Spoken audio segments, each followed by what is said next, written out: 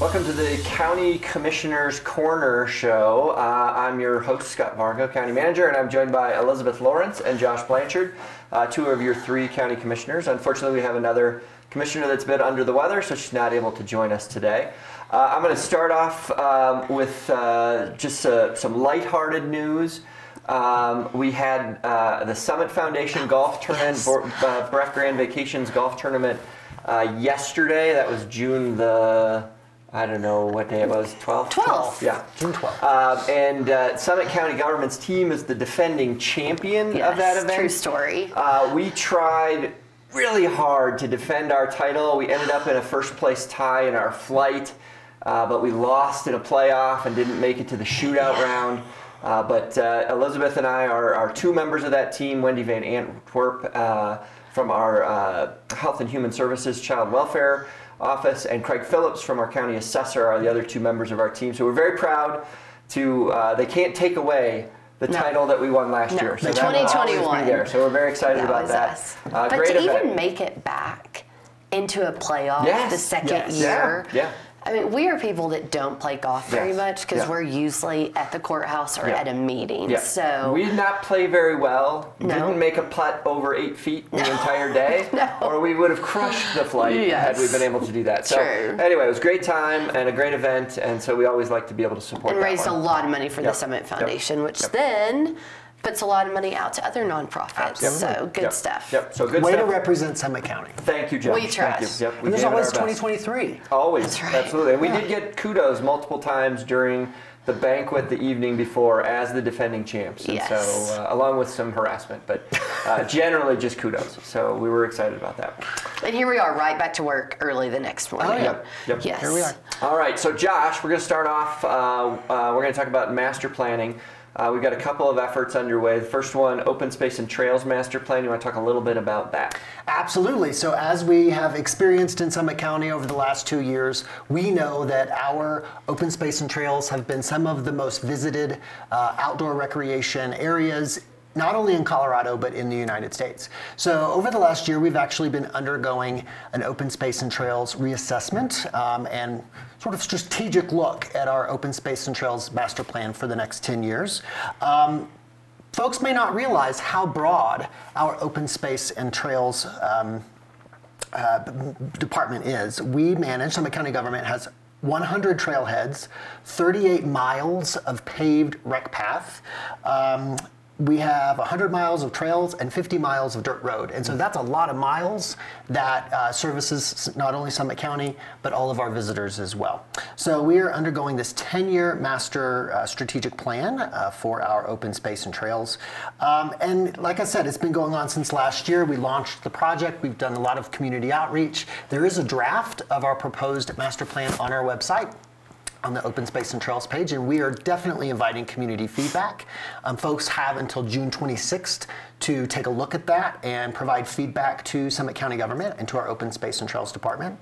And if you see this before this week, which is June 16th, there is a community meeting that's taking place at the Community and Senior Center on Thursday, June 16th from 4 to 7 p.m. Bring the kids if you're coming in after work. There's going to be some light snacks, and there will be Spanish translation as well. And so please, come be a part of the discussion, learn more about the master plan for open space and trails, provide some feedback. We really want this to be representative and a really good plan for the entire community. We're looking at things like access and equity, diversity of the programs, of course looking at preservation and conservation as a goal as well. So lots of great things, and we want everyone to be involved in that process. Great. And along those lines, again, we've got that as the plan around our open space and trails. There's a second planning effort that's taking place that's called what we call the Comprehensive Master Plan. And so, Elizabeth, you want to talk a little bit about that one? Sure. And also in conjunction, our Open Space Master Plan, Town of Breck is finishing theirs up too. And we work in concert with them all the time. So it was really great.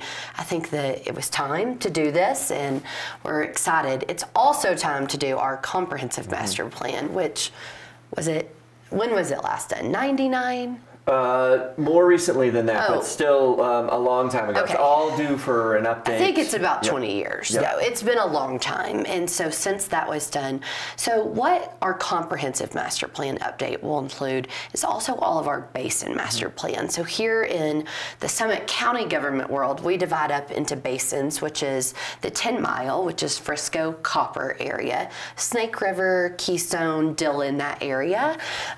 Dillon Valley is included in Snake River, the lower blue, Silverthorne, and then the upper blue, which is basically Farmers Corner to Hoosier Pass. And so those are our basins, as well as we have county-wide planning. And so we need to update all those sub-basin plans and then, basin plans. There's even sub-basins within there, and then our county-wide. So this is a huge project. We expect this is probably an 18-month to 2-year timeline. So it's going to take a while. We hope it kicks off maybe early August. Around there is when we're hoping we'll get that going. So we'll involve a ton of public input there, outreach to the community, lots of open houses, multiple languages. It's also going to be what we want the future of Summit County to be. That's a big question, but we can't do this without public input. So we're excited to get started on that. Yep. So there'll be opportunities up front to try and help guide some of the work that's being done by our staff and our consultants.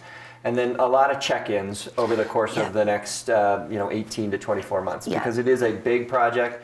And again, it has a lot of ramifications on how we address growth, how we address transportation, how we address it. We'll build in some of the open space and land use housing in it as well. Yep. Yeah, commercial development. Yep. I mean, all sorts of things. But I think we're putting 2 new lenses on it this time.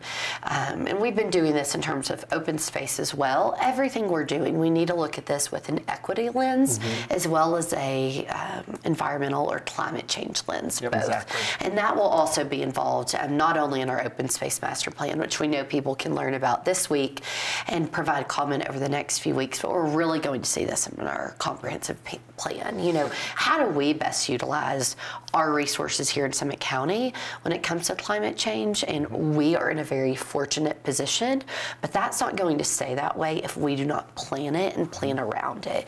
And so that's going to take a lot of expertise in there. Yep.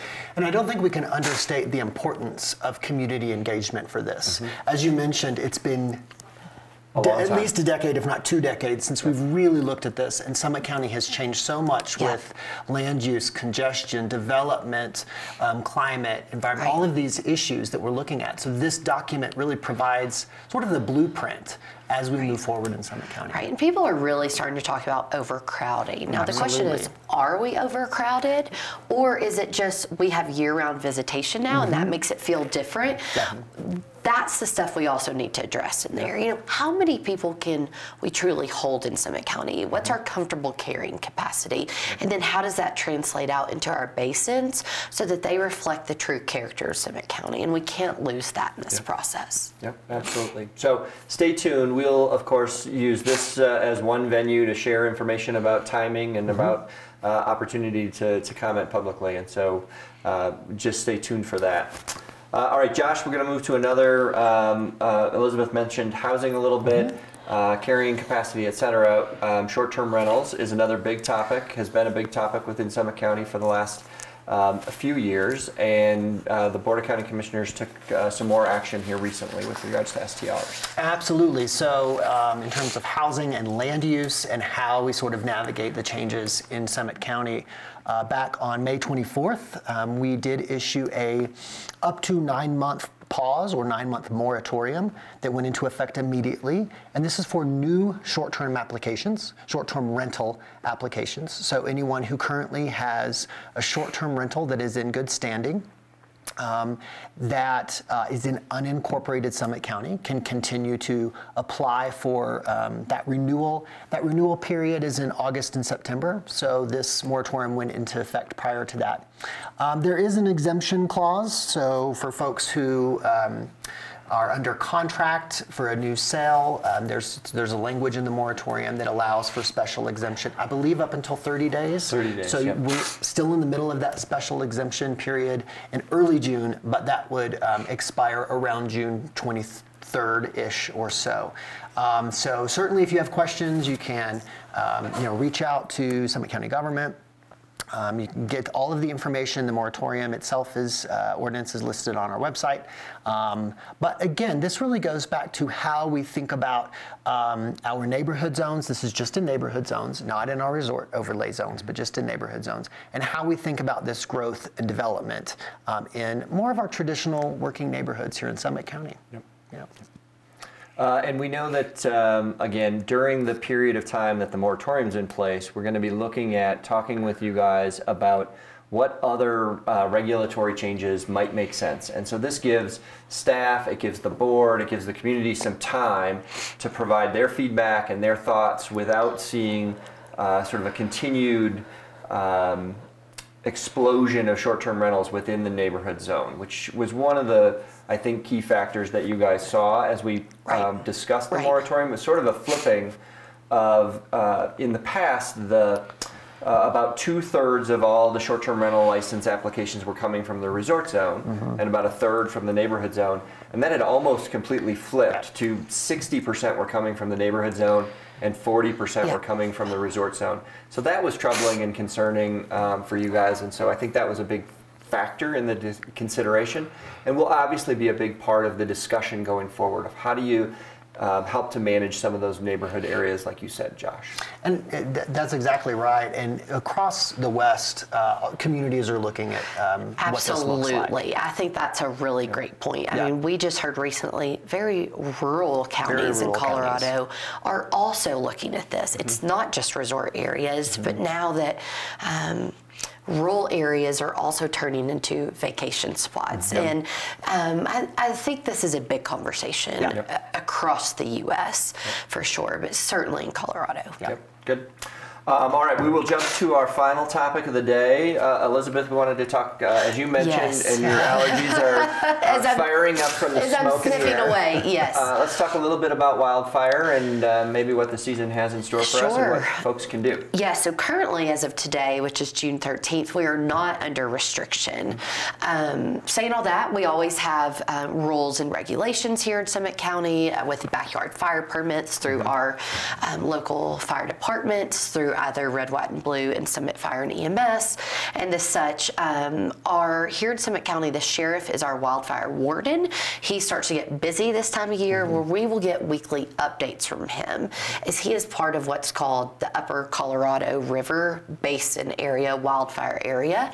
And they meet weekly. We'll get reports weekly to determine if we need to go into wildfire restrictions. It's complicated to go in wildfire restrictions because here in Summit County, we are surrounded by national forests or integrated with so much national forest. And that's confusing. National Forest does it a little bit differently than maybe we want to. And so we have good plans, agreements with our municipalities when we move into this. And it's really about working closely with the Forest Service. There is smoke, as you can hear and see. I am someone that's quite allergic to smoke, and it seems to get worse every year. And earlier. I think that's it. And earlier, yes, but 20 years ago when I lived here, we didn't have wildfire smoke that I ever dealt with. You know, that was rare. And now it seems to be more and more prevalent. So, with that, there's wildfires apparently in Arizona. I also saw another map that showed air quality coming from New Mexico. Looks like there might be a small wildfire in Colorado, I saw, maybe towards the Glenwood area, potentially, you know, trying to get some more info about that. So what we're saying is this is the time of year to stay tuned in to your resources. On your phone, if you've not signed up for SC Alert, do that. It's really imperative. You can go to our website, summitcountyco.gov. We'll link that on the bottom here and remind people sign up for SC Alert, especially as we get new folks moving here all the time. Maybe people change their cell phone, something, you just want to check in on that. Because that's one of our best tools that we use to let people know if we're in wildfire danger, restrictions. Of course, we'll have the VMS boards out, et cetera, et cetera. You'll see lots going on. But there's lots of websites as well, and we'll try to get some of those linked in the comments maybe on here when we post it on our Facebook page that tells people some other places to look. But 'tis the season, June 13th. And, you know, last year we were an anomaly where we were pretty much the last wildfire of the season, September 27th when the ptarmigan fire started. So, of course, we're praying for moisture, praying for rain, but also it really requires folks to be diligent and smart when they're out recreating, and all around us is precious, and we really have to make sure that not only our visitors but also our locals are really doing what they can to make sure that we're not accidentally starting a wildfire. Yeah, big changes over the last several years. As Elizabeth said, years and years ago, our fire season within Summit County was September and October. It's still September and October, but now we're getting fires in June and July that we really never saw historically. And so people have to be very diligent. People have to be prepared as well. They have to have, you know, their evacuation plan set up with their families. They have to have what sort of immediate things do they want to take from their home if they have the opportunity to get to their home before an evacuation notice. So do all of that planning and preparedness work. There's a lot of information on the county's website about that, as well as on the fire district, local fire districts web pages. So check that stuff out. Create a sort of firebox for yourselves to take as a family. Think about your pets. Think about what you're going to do. How are you going to meet up with your family if you happen to not be in the same place when an evacuation order comes through?